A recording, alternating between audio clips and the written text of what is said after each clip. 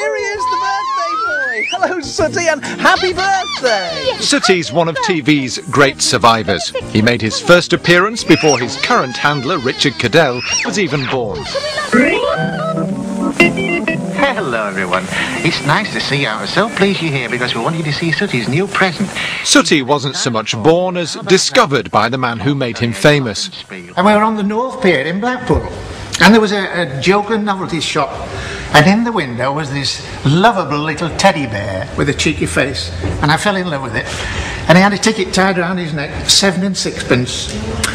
And I said to my wife, "Oh, isn't he gorgeous?" She said, "Well, if you like it so much, go and get it." So I did.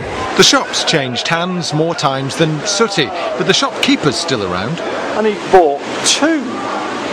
Sometime later, and it was later, there is a bear on television with a black nose, black ears, and a wand. I wonder what happened to the other one. Sooty has a twin. Now, boys, we don't want any rain. Yeah, just knock on the box. Go on, give it a little knock a bit harder. You have to knock a whole lot harder than that. Go on.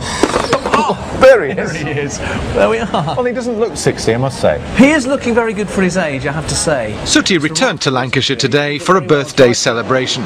In truth, Blackpool needed cheering up, but it didn't need more water. What are you doing? Oh no! Oh no! Bye-bye, everyone.